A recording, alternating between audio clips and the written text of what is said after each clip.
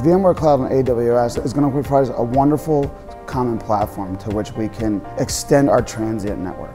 It'll be more stable, and it's incredibly important that we're able to burst out and also burst back in when necessary. VMware on AWS is native.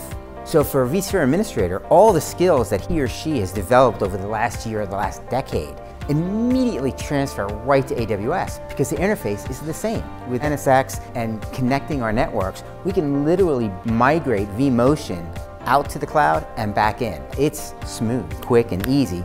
That's really what we want. VMware works very hard with us to make those challenges go away as quickly as they can, and we're growing consistently.